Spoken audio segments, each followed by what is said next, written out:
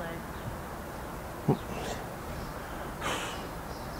Okay, it's recording. Birds, spiders, and other wildlife. These creatures exist at a marina. They exist whether you have a covered slip or an uncovered slip. Some people, especially marina operators that don't have covered slips, like to emphasize the fact that birds and spiders poop, and they will poop on your boat. And I agree with that. And that's why every boat owner has to own a bucket, a mop, and some suds. Let's talk about something more important than that. Let's talk about what happens when you have a covered slip over time and when you don't have a covered slip over time. To my right here is a 2008 boat. It happens to be a Sea Ray, but it could be any brand of boat. That doesn't matter. And you can see how the blue has faded on the side of the boat.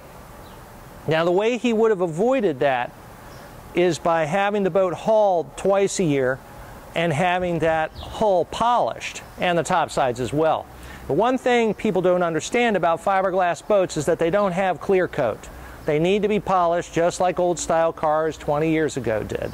We use gel coat, not paint, on these boats.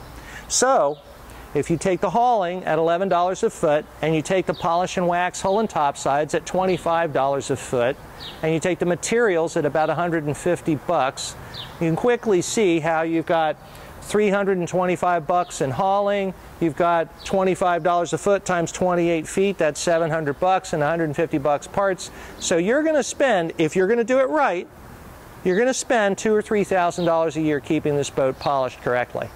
And that will keep it looking brand new. There are some people who get a second anchor and try and do that standing in the water. There are people that try and get it done on their own because they have a floating pier and they're going to stand there and do that.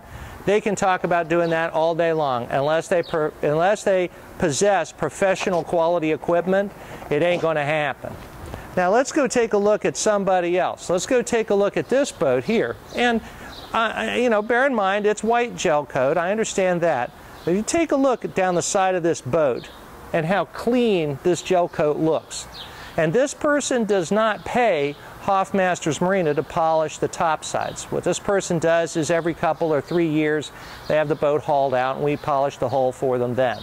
Once every 2 or 3 years.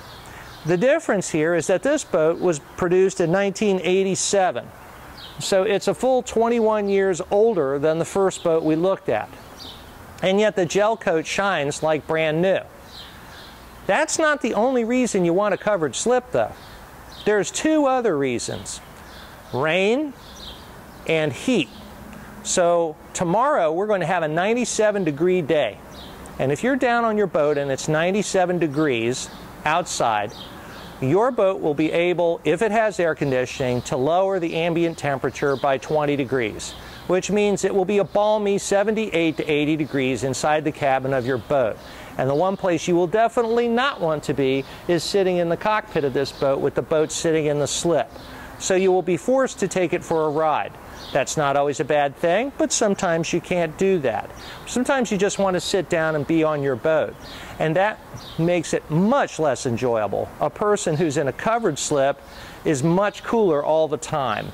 The second thing is, if it's raining and you want to come down and be on the boat, you can't use the boat in the rain if you're in an uncovered slip. Now, there are some people that have flush deck motor yachts and so forth, and there's a point that could be made that you could go down inside that cabin with the canvas up and use the boat, but it's kind of like being in a camper in a rainstorm. It's not really fun. If you're under here with it raining, it just sounds like white noise, and you can enjoy your boat. I have people that have rain parties out on these piers. So this is my push for covered slips.